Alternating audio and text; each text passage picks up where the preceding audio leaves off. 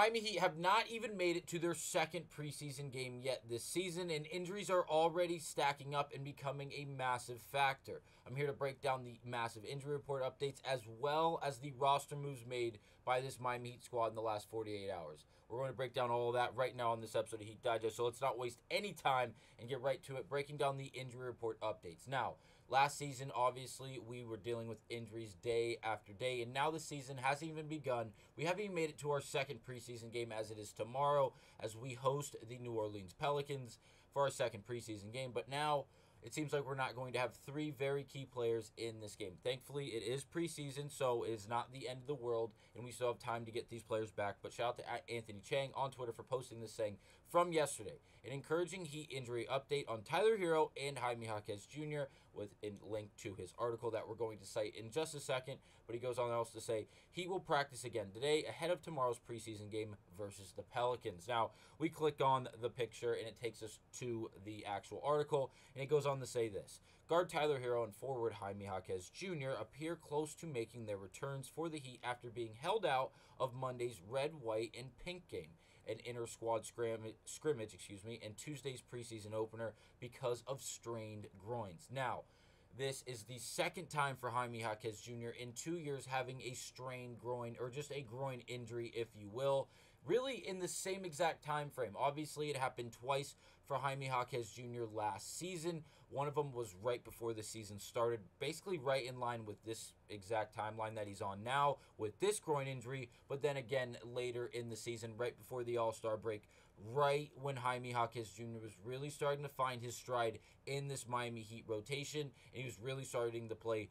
very, very well. Some could argue it was the best basketball he was playing during last season, right before, in that stretch right before he did go down with his second groin injury for about a 2-week time. But now, again, going down with a groin strain, and then also Tyler Hero, a player we have not seen at least reports of going down to a groin injury in the past, is now dealing with an injury likewise as Jaquez for the first time. And again, it's very interesting. It seems like we're going to have these players back before the start of the season, but again, a significant injury if you do not give the extra time that is needed to heal. And that leads us to our next quote in this article, where it goes on to say, and I quote, "The extra days helped," end of quote.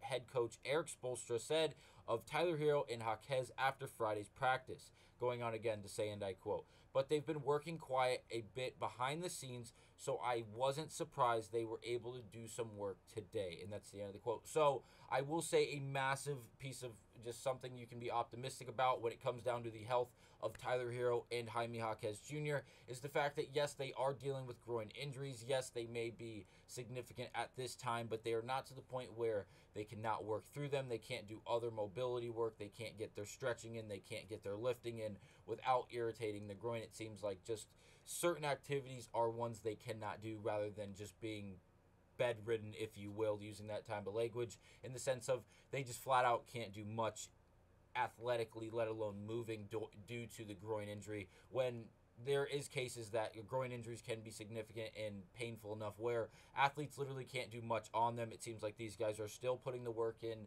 behind the scenes, allowing themselves to recover and really get back to the ball, or back to the basketball court sooner than later, which is always great to see. The injury isn't significant, as well as these guys are working their ass off in order to make a return for this Miami Heat organization, which is, again, what we love to see. Now, where did this happen for Tyler Hero? He goes on to say, Hero said his minor groin injury stemmed from the work he put in during training camp last week in the Bahamas, saying, and I quote, "I was pretty sore after training camp," Hero said, "ran a lot and I was sore, so I needed a couple days. I'm back."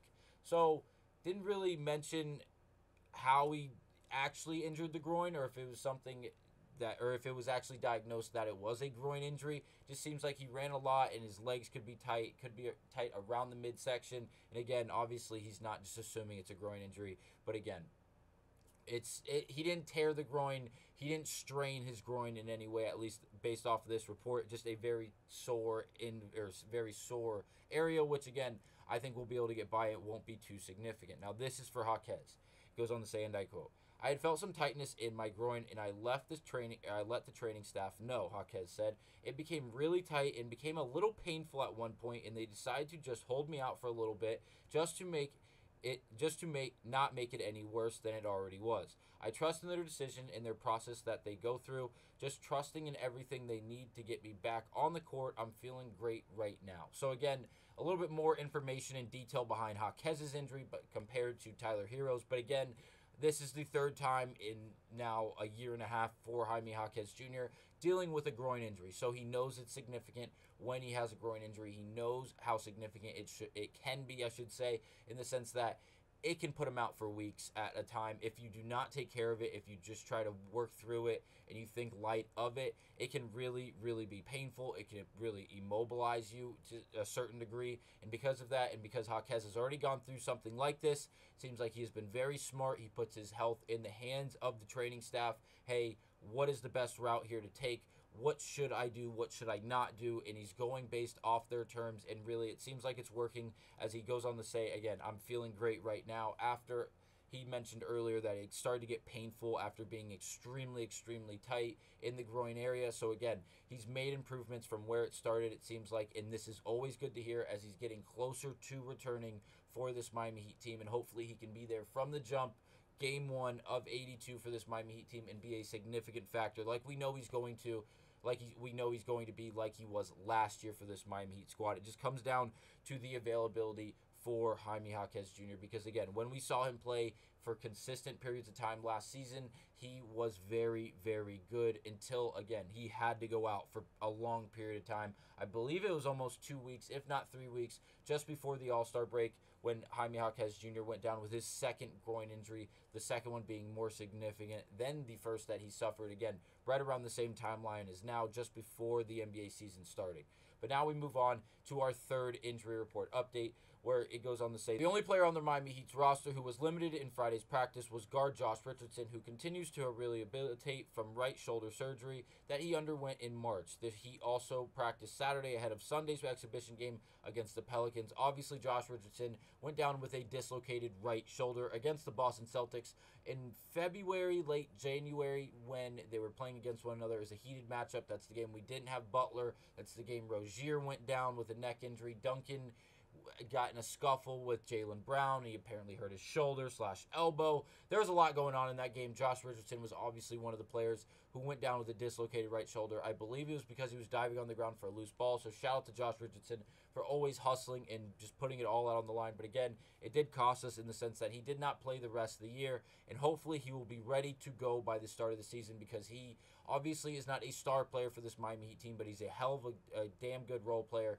in the sense that he plays great defense, he can hit open threes, and he's very, very athletic and really can do a lot for this Miami Heat team. So again, hope to see Josh Richardson make a return here pretty soon for this Miami Heat squad. Now we'll get on to the roster moves made for this Miami Heat team. They are just G League affiliates team moves, but again, they are going to affect this Miami Heat team going forward due to the fact that we are still in the preseason and we are going to watch these players play on Exhibition 10 contracts. Now, Anthony goes on to say, on Thursday night, the Heat announced it waived guard Caleb Daniels from his Exhibition 10 contract to make room to sign center Warren Washington to an Exhibition 10 deal. So again, we broke down Exhibition 10 contracts before in the past.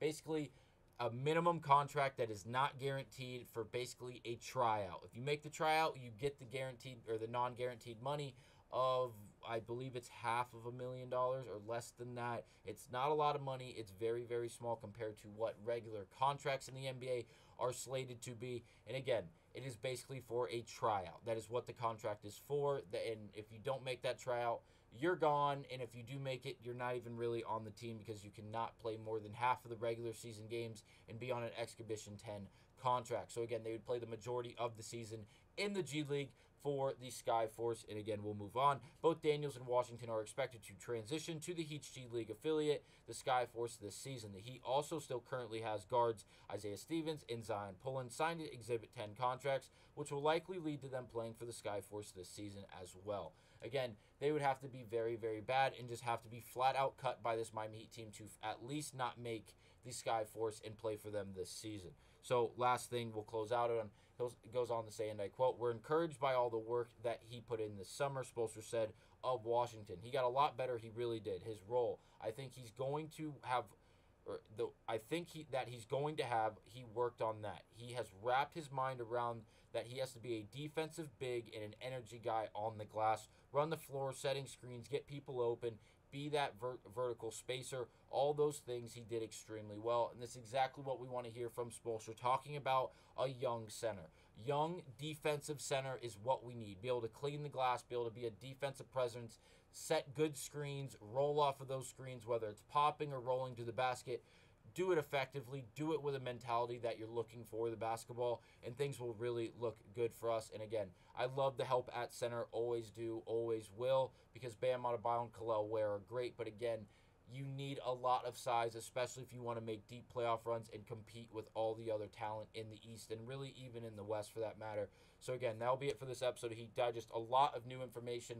Jaquez and Hero on the way back from groin injuries. Jaquez seems a little bit more significant than Tyler Heroes, and Josh Richardson is hopefully to be back by the start of the season after recovering from his right dislocated shoulder that he had in operation in March. And finally, we had one player cut in Caleb Daniels and one player signed in Warren Washington to exhibit 10 deals. Again, a lot of information. Hope you guys love all of it, and I hope see you guys on the next episode of Heat Digest.